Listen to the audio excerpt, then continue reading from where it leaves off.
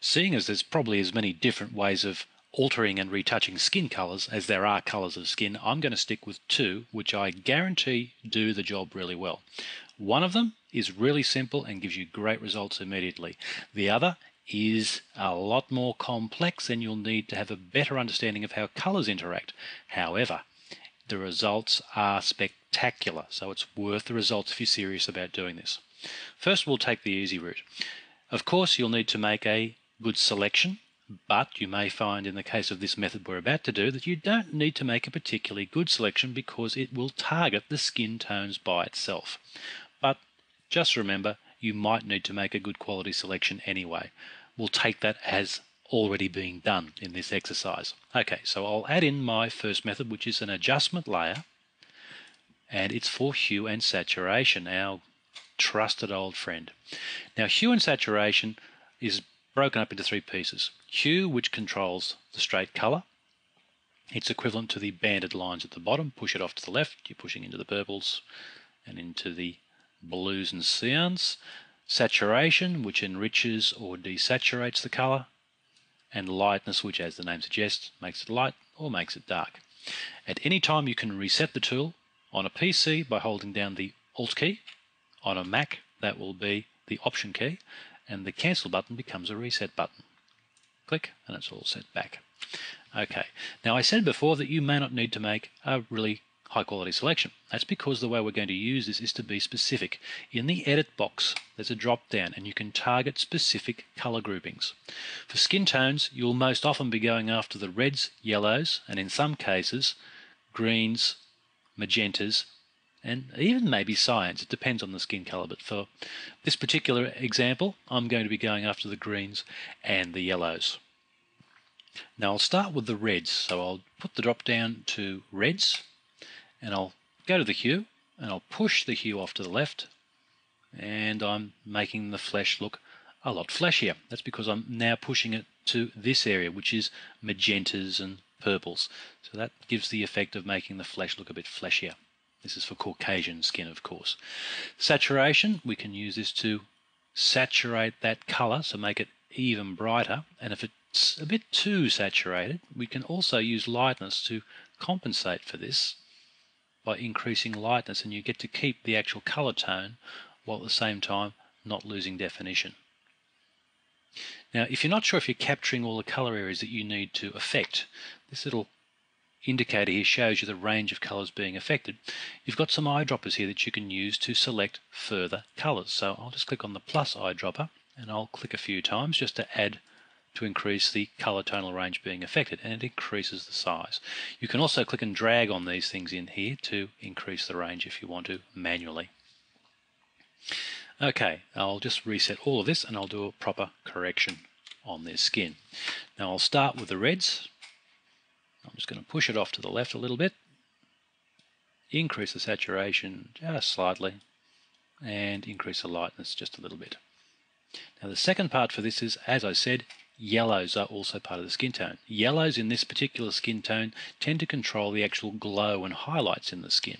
So I'll push the hues off to the left a little bit, so I'm taking that yellow tinge out of the glow and pushing it more towards a fleshy magenta colour. You increase the saturation, makes the skin pop a little bit more, push up the lightness, and you introduce a much stronger highlight. Push it down and you dampen down the highlights. So this is actually not just a colour corrector, it does a lot of work for correcting things like hot spots, to a degree at least. Have some fun with this. You can really get a lot of different effects from playing around with the reds and yellows. I'll just cancel. Method number 2. This is the more complex method, but it's worth the pain. It's also an adjustment layer, and it's a thing called colour balance. Now, colour balance, if you've been using Photoshop for a while, you may have used this to correct colour casts in your images. Now, I've got to be honest, I never use this to correct colour casts. I only use this for fooling around with skin tones. Now, the reason is that I've got two different control areas that give me a unique perspective on how this is going to balance out, because I can target dark shadow areas, midtones and highlights, and control the absolute totality of colour range through both red, green, blue and cyan, magenta and yellow. You may have seen these before. Red, green and blue we normally associate with computer screens, and cyan, magenta and yellow we associate with print. They are competing standards, but they are also the exact opposite of each other. They do have a direct relationship. So to warm up this skin, I'll push up the reds, then I'll push them towards magenta, and then I'll play with the yellow. Maybe make it a bit more blue or more yellow. Or maybe take out the magenta, make it a little bit more green. Push the red towards cyan. Give it that slightly sickly looking colour with a little bit of cyan in there. Balance it off with a bit of yellow towards blue. There's a lot of very subtle effects that you can achieve in this colour balance control. But as I said, you might need to take some time to learn how to use this and the interaction of different colours.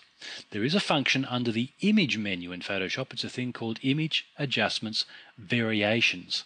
Now the Variations tool is the same tool as Colour Balance, but it shows you extensive thumbnail previews of what you're doing. So if you find the Colour Balance tool just too clumsy to use, start out with the Variations tool and get used to the interaction of the colours, and then you can come back to Colour Balance later when you're feeling a bit more confident, and you can achieve the effects far more quickly.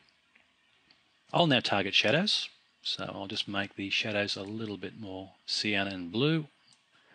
Just darken those up a little bit. Now I'll compensate with a little bit of magenta just to keep the skin a little bit warm. I'll go to highlights, and I'll make the highlights a little bit stronger. I'll just warm up those highlights, balance it up with a bit of yellow, take out some of that tone there with a bit of green. The moves tend to be very small, and that is perfectly normal that they are small moves because we're dealing with skin tones. You don't want to go too crazy with this. Okay, so I've attacked everything, shadows, midtones and highlights. There's before and there's the after. If it still looks a little bit funny, shadows might be a little bit too blue, I might just push the blue back down a bit, balance the cyan back down a little bit, just to balance it all up. Fine-tuning for this is half the fun of using the tool, I've got to say. I really do spend far too much time fooling around down here to justify what I'm doing, but it's great fun playing around with the skin tones. And there you go. Those are the two favourite tools, for me at least, for adjusting your skin tones. Get out there and start adjusting.